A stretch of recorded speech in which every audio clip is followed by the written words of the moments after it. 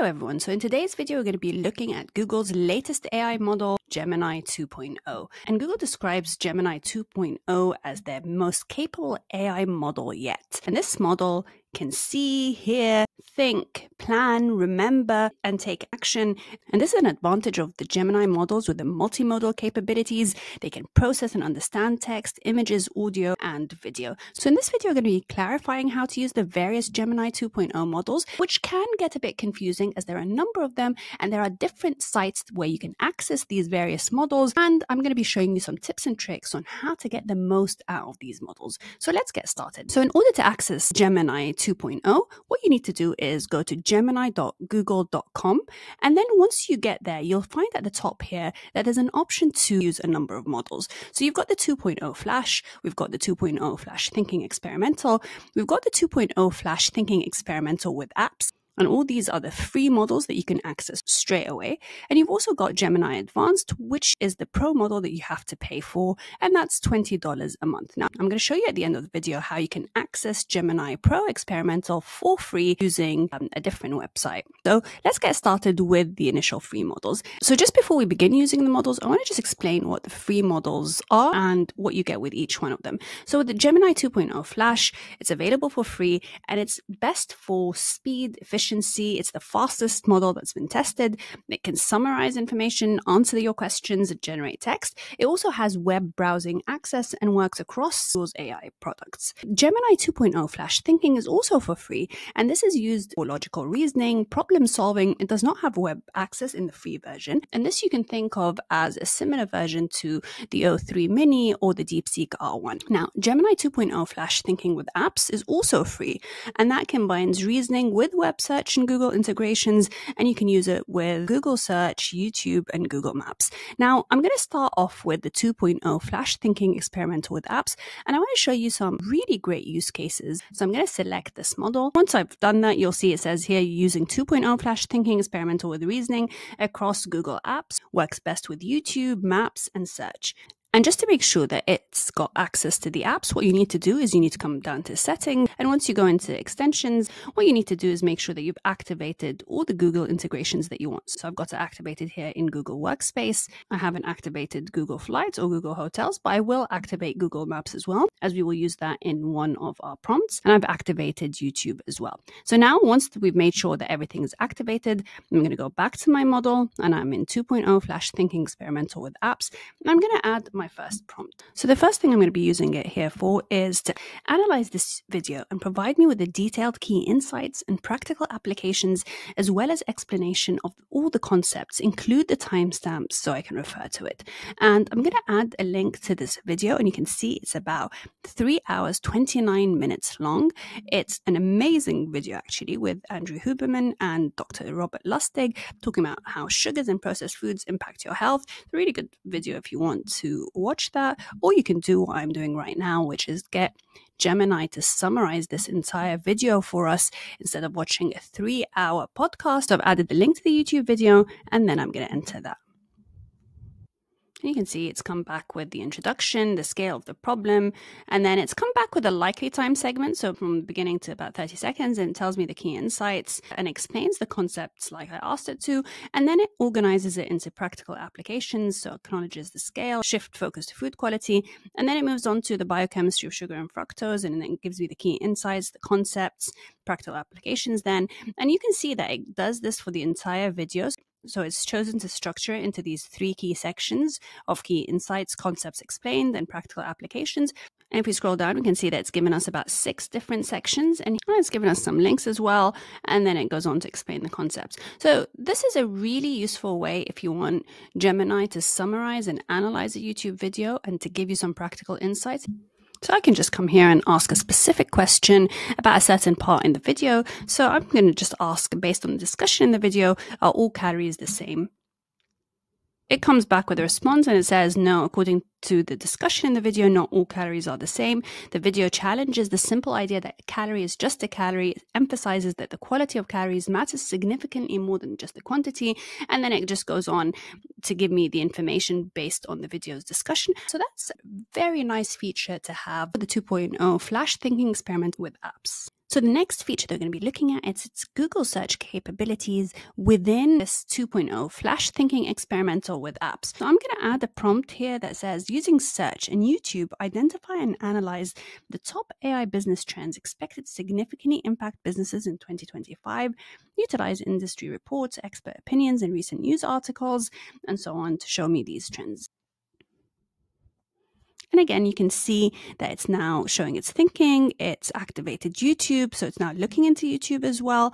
And it's showing me the search queries that it's now using to generate this response. So I've got top AI business trends 2025, AI industry report 2025, business trends, expert opinions, AI business trends 2025, and so on. And then it comes back and says, based on the search results, here are some potential trends. And it gives me these trends. And then it says, I will synthesize the information from the search results in YouTube videos to create a summary of these trends, their impacts, and actionable insights. And then it focuses on key themes that emerge across multiple sources. So then it comes back with that response. I can see the top AI business trends in 2025, agentic AI, hyper-personalization redefined, and so on. It gives me the entire list, and it's got the sources as well. So it's used the Google Cloud AI Trends Report 2025. We've got the Microsoft CE News Center. That's a really good way for you to have access to the latest information as well while you're doing your search. The next feature I want to show you is how we can use image-based analysis and problem solving, which combines the ability of Gemini to read images and at the same time to use its problem-solving skills. And as you can see, for this feature, I'm going to be using the 2.0 Flash Thinking Experimental model, which is the best model for logical reasoning. So I'm just going to start off by uploading the image. And this is an image I've extracted from the practice problems for spatial reasoning test questions and answers. And we can see here the problem which says, which of the given shapes is the correct mirror image, A, B, C, or D? So we're just going to paste in the question here, and we're going to enter that. And you can now see it's showing its thinking.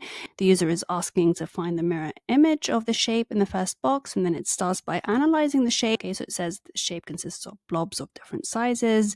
Now let's consider the position of these blobs from left to right in the given images.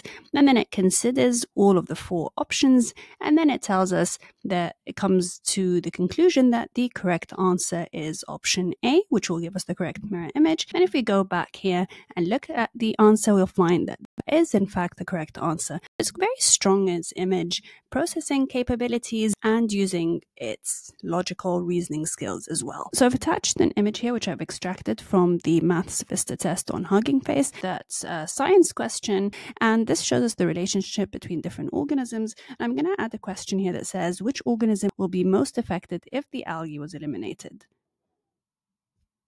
Okay, so you can see now the thinking process as well. It starts to identify the algae's role in the food web. It traces the direct consumers of the algae, considers the impact of the algae removal on direct consumers, and examines the indirect impact as well. And then it starts to determine who's going to be the most affected. So, and this was the image that we had initially uploaded.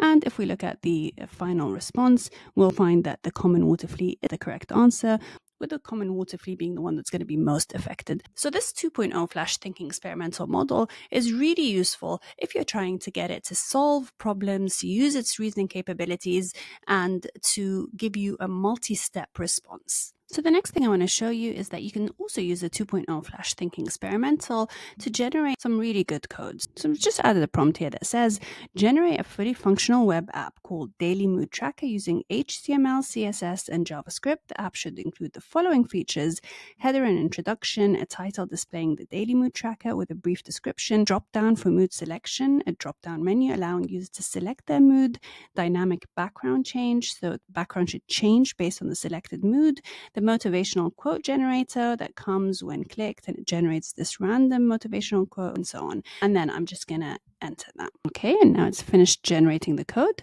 So I'm now going to activate and run this code. So now we've opened our mood tracker. You can see that it's a fully functional daily mood tracker. So I'm going to select how are you feeling today. So let's go for happy. And then you can see that the background colors now changed to correspond to bright yellow, happy color. You can select a motivational quote. The only way to do great work is to love what you do. And then it's logged in today's mood, which is happy, logged at 12:25. And let's just say I decided to go for neutral just to test out the features. You can see the background color is gray. And let's get another motivational quote. It says, "The best and most beautiful things in the world cannot be seen or even touched. They must be felt with the heart."